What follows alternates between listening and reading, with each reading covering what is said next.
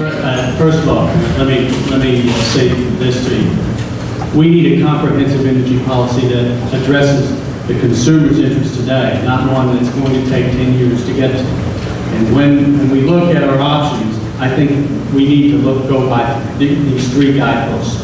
We need to become more energy independent. We need to look after the interests of consumers, and overall we need a plan that's better for the environment. I think that where we are today, consumers deserve to have someone who will stand up and say, we need to look at all of our available resources, and that includes, in my opinion, offshore drilling. When we look at where we are today, we need to have a plan that says that we're willing to do what it takes to tell the rest of the world that America is serious about taking care of our own energy needs. And I believe that we should have a plan that says that, first of all, those companies that are out there that have not been using leases, they need to use them or they need to lose them. And then we need to also say we're willing to open up those areas that are environmentally safe to drill in. We need to use some of the revenues off of those proceeds to help fund alternative energy investments in the near and long term. And we need to look at other ways to bring other things to the table. We have a great opportunity in this country to invest in additional wind energy. And we're seeing that right now. And there's a plan out that would create a possibility of up to 20% of our electric energy sources coming from wind energy over the course of time. But right now, today, we need to couple those long-range vision possibilities with what we can do to help deal with these gas prices and fuel prices. They are eating this district and much of this country up today. And we have got to be serious about sending the message that's necessary. And that includes cracking down on speculators and working on oil companies who have excess profits. Thank you. Mr. Jacob, do you share the if it's there, grill it, and pound? No, I don't. I think that we have to protect the environment. Now, obviously, there are places that we can drill, and there's not as many environmental issues. But when scientists tell us that the environment will be damaged, I think we have to protect the environment for future generations. You know, this isn't just about us during our lifetime. We have to take care of this planet for our children and their children. But I do think that there are some opportunities for future drilling. I also have been reading about things like hydrogen cars. Honda has already come out with a hydrogen car in California. People are driving them. There's 3 hydrogen filling stations. BMW is coming out with a hydrogen car. You know, the United States government consumes 50% of the fossil fuel, oil, gasoline, that we consume here in America. And what would happen if the United States government put out a request for bids for hydrogen cars by the year 2020? Do you think that maybe GM and all the other car dealers might start coming up with hydrogen cars? We need to move very, very quickly.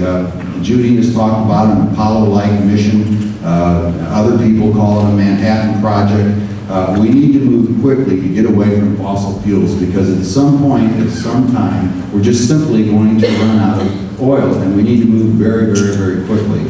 And, you know, what if the government offered loans to gas stations to retrofit for the possibility of hydrogen cars? You know, we've seen America during World War II convert its economy from a peacetime economy to a wartime economy. I think America can do anything that it puts its mind to do if there's the will, if there's a leadership to do it. Mr. Baker?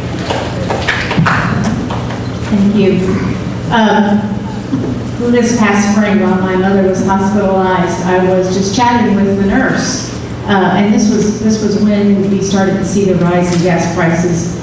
And I was talking with her and found out that she was coming in from Warrenton every day. We talked about how the gas prices were affecting her, and she said, you know, I think I may have to quit my job. I may have to find something else closer to home, and I may not be able to do my profession because of the gas prices.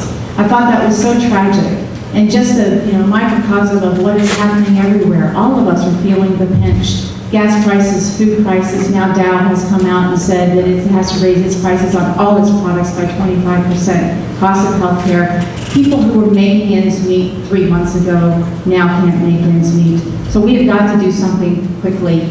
I would propose in the short term that we crack down on oil speculators. That is the most important first thing that we can do that will potentially lower the cost of gasoline by $1 per gallon. That's what the estimates are. We can do that right now, right away. And then, as my colleagues have talked about, we do need a comprehensive energy strategy. We need to promote a new energy economy where we are the world's leader on this particular topic. We are Americans. We are innovators. We can do this. I have talked about an Apollo-like project where we could put a man on the moon. Surely we can figure this out if we get our best and brightest minds together to sort out and make a plan and start working toward it.